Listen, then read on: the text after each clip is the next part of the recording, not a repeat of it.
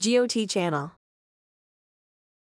This tutorial series introduces the logging function for collecting device values. In this video, we will demonstrate how to configure logging when saving logging data to a file.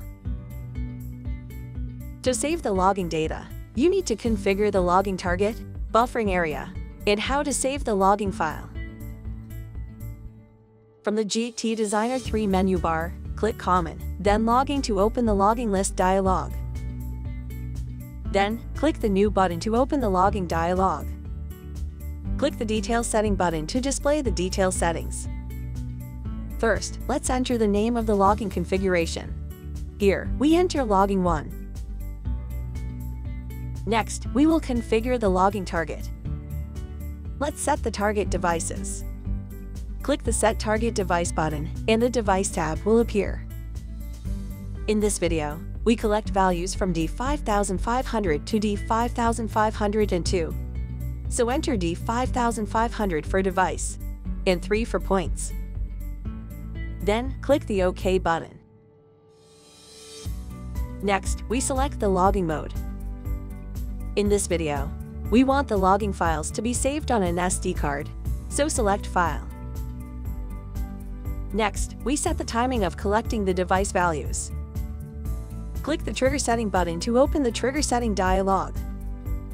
In this video, we want the device values to be collected every second, so select Sampling as Trigger Type and enter 10 in settings below Trigger Type. Then, click the OK button. The logging target configuration is now complete. Next, we will configure the buffering area. Let's set the number of logs to be stored in the buffering area. Here, we set it to 10. The configuration of the buffering area is now complete. Finally, we will configure how to save the logging files. First, we set the number of logs to be stored in one logging file. In this video, we set it to 100.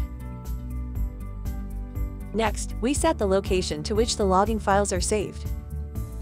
Click the Destination button, and a dialog box will appear.